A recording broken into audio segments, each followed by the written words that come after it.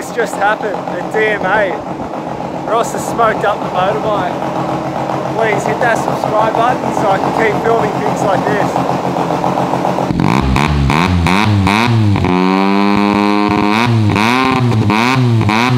Hey Ross, how you going? Man, I know I'm in the right spot. As soon as I drove past, I'm like, oh, is it in here? Nice to see you, bro. I've got cameras rolling straight away, mate. Cool. Yeah, man, to put you straight on the spot. I've been wanting to visit you for a long time. Yeah. So, man, tell me what was your, I guess, history? Where did you start from? Yeah, tell us your story. So I'm a mechanic by trade, and I finished year 12, and then I went to TAFE and became an automotive mechanic. And then my first job was at Rotary Motion in Newtown with old Terry Lewis. I actually worked with Tony from Rotor. That's where we first met, yeah. So I used to work with him for a couple of years. And then I did a stint over at Mr. Force Engineering. By that stage, I was sort of like, I was only really fresh in the fabrication side of things. But yeah, he taught me a lot of what I still use today. So he taught you all about MIGs and TIGs? And, yeah. I'd had like a basic understanding of it from working at Rotary Motion, but from being a mechanic to just doing fabrication, and it kind of just sort of ramped up from there. So were you bitten by the rotor bug early on? Oh yeah, it was way before that, yeah. Yeah, I was like probably maybe early to mid-teens. Yeah. Cool. Yeah. Now, have you done a stint at PAC? Yeah, so after Mr. Enforcer, then I went to PAC Performance. I was there for 7 years, and now I've been here for just over 4 years. Yeah. So and that is, so Dynamic Metalcraft Australia, yeah. Okay, so it's been going for that long now? Yeah, it was 4 years in August. Yeah. Wow. Yeah. Okay, man, let's show us a couple of builds first up, and then I want to check out, I really want to see that bike. I'm desperate to see the bike. This will be a Mazda car. It's got a quad rotor in it. Can we have a look at the engine at all? Would Bill mind, do you think? Yeah, that's fine. So yeah, this was already tubbed, the engine was already mounted, and it's just here. We basically got to put a cooling package in it and then finish off all the rest of the fab work, and then they can take it. Now, are you working in conjunction with PWR? I buy all my cores off them, and then I make all the rest here. Okay. Yeah, so do you need a hand with the bottom? No, it's not sitting on here.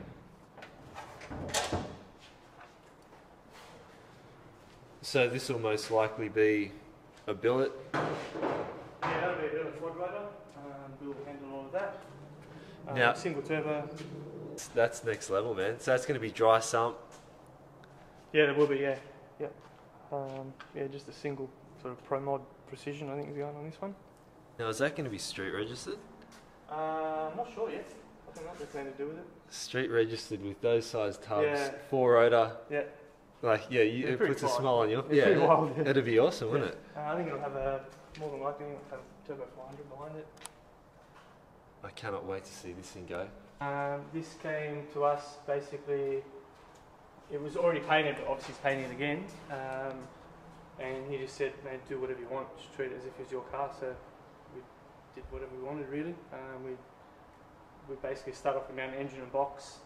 We did a complete rear end, all the sheet metal, all the cooling package, exhaust system, whatever you see, we kind of...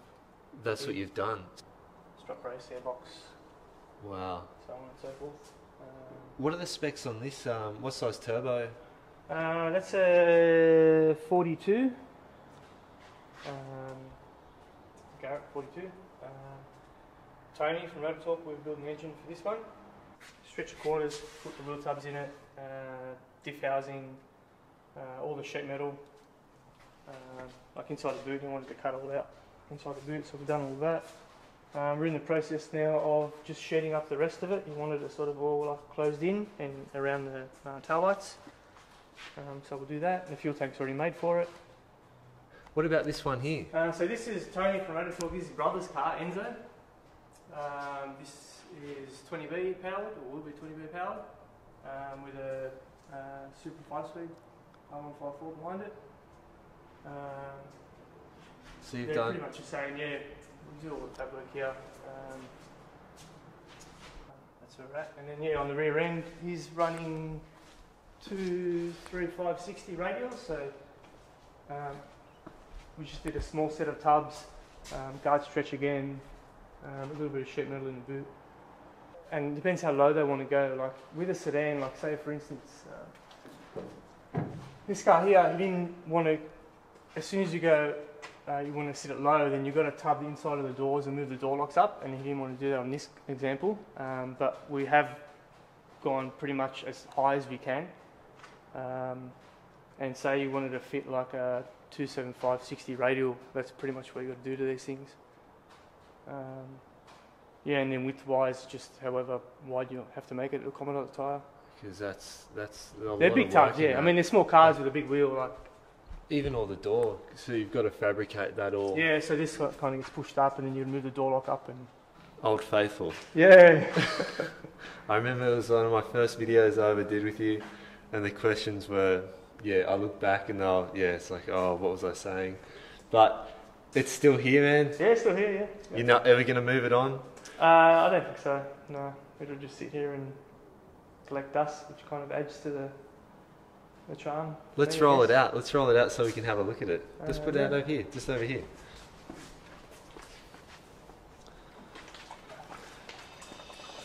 So let's do this properly this time. Let's start with the chassis. Okay, so it's 1975 model, Suzuki RE5. The front half of the frame is factory, and basically I've chopped it and spliced it through the guts, and sort of made my own hardtail. Yeah, as far as the front forks and all the front end geometry is all factory. Like the engine mounting is all factory, and then the rest I pretty much made myself.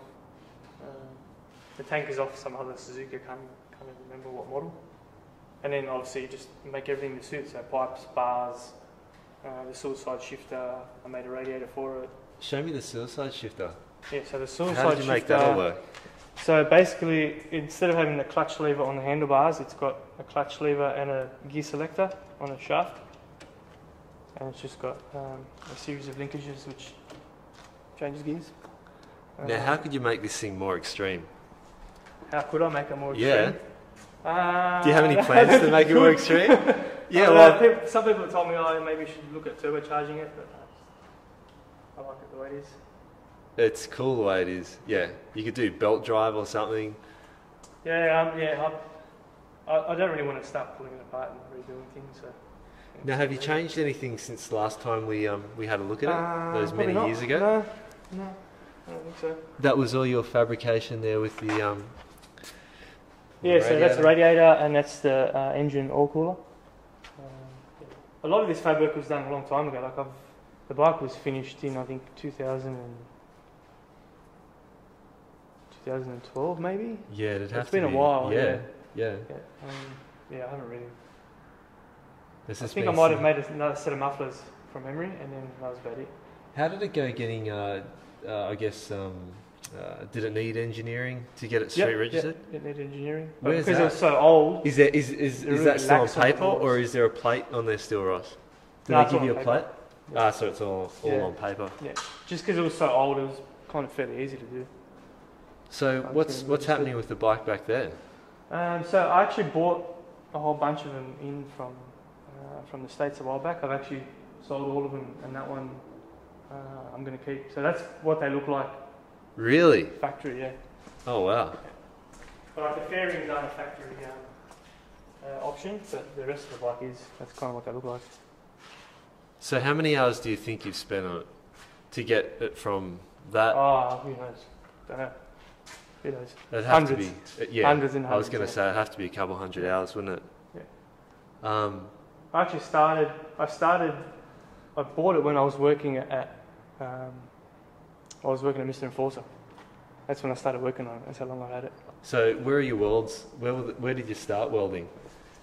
Can we say there's a progression? You went from here, and they slowly got it better. Yeah, they're hidden under all the powder coat. Oh, how cool is that? Is there any chance later on we can get you to fire it up? Yeah. Cool. Yeah. Okay, so what's the go with these ones here? What are you making here? So these, intercooler tanks. So I'm doing a run of cooler tanks for a number of Sydney shops. So these are a couple of processes away from being ready to weld. So these start out as sheet metal tanks, and they get basically cut, folded, internally and externally welded, and then they get finished on the outside. So there's just a sanding process and then a Scotch-Brite process, and they will be ready to weld. The thinner the material, the quicker it will dissipate the heat. The only reason I go 3mm on the intercooler tanks is you're going to have, you might have 30, 40, 50 pounds of boost pressure in some of these cars, and I don't want the tank to sort of balloon out. Whereas a radiator tank, I'll make that out of 2mm because it only sees 13 or 15 psi, whatever it is, and that's enough for that. So yeah, that's why the intercooler tanks are made out of 3mm, and then the radiator tanks are made out of 2mm. Now, is there anything that you do in terms of inside the cores or inside here for extra strength at all? Have you ever had to do that? No, I've never had to do that, no. I've never had one fail or buckle or whatever yet. So that's not to say it can't happen, but I would only ever do something like that if I've had a failure somewhere, and I never have. So these are the billet oil cooler tanks. So these were also made out of 3mm originally, and I did see some of them start to balloon out a little bit. So I got these machined up, and they're basically a 5mm wall thickness, which is consistent all the way through. So all the oil coolers that I make now have these tanks on them. So when they balloon out, Ross, so you've got your oil in. You got oil, you're all in, all out. Yeah. Are you finding that sometimes it can bend this? It would balloon out on the biggest surface area, which will be through there. Okay. So like people are running over 100 psi of oil pressure. So especially on a cold start, if you start it cold when the oil pressure is the highest and give it a big rev, it might, spike or whatever. So that's when the damage can happen. Yeah.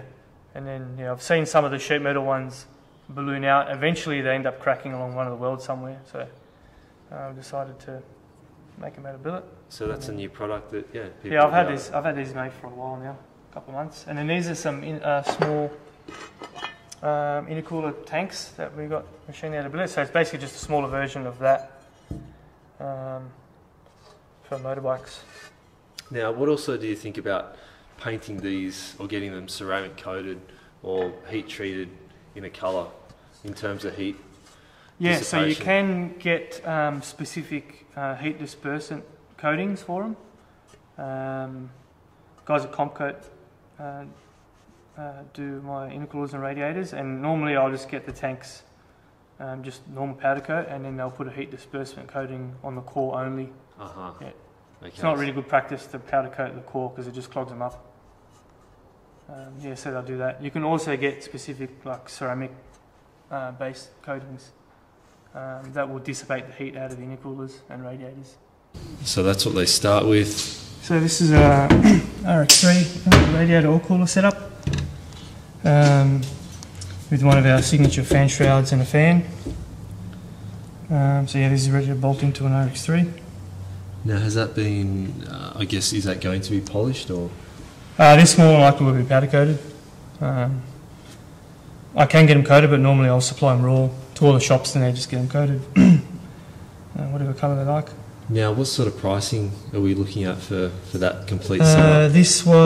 What are these? These are, there's about $3,000 sitting there with the shroud and the fan. Okay, and that's a heavy duty spout? Yeah, it's a 3000 CFM spout fan. And what's going on over here, Ross, with the RX8? So this is just a mock-up engine. So 3-rotor 12A. So basically, it's a 3-rotor engine but using 12A rotors and housings. And then I've got a T56 Magnum bolted behind it with a sequential shifter. And this will be going in the RX8 above us. It'll be turbocharged. Basically, I want to sort of try and build sort of like some sort of roll racing sort of a car. I'm not going to butcher the car up too much. I just want to leave it looking sort of standard, but with maybe 600-700 horsepower. I'll be happy with that. What's the reason with the 12A housings? Yeah, so basically it's going to have 12A rotors and housings. I could run machine down 13B housings, but I like having the genuine 12A housing, so that's what it's going to have. That'd be very hard to get these days. Yeah, well, I mean, I've been collecting for a while, so I've got new housings and I've got all a set of new plates. The cranks you can buy. So this is going to be yours? Yeah, yeah. I've always liked 12A, so I thought, why not do a 3-rotor 12A? No one's really. I mean, there's a couple of engines floating around, but they're not really common. Polish up the chrome, you know what I mean? Cool. This bike doesn't know about what's going to happen to it in a second. Ready to smash it.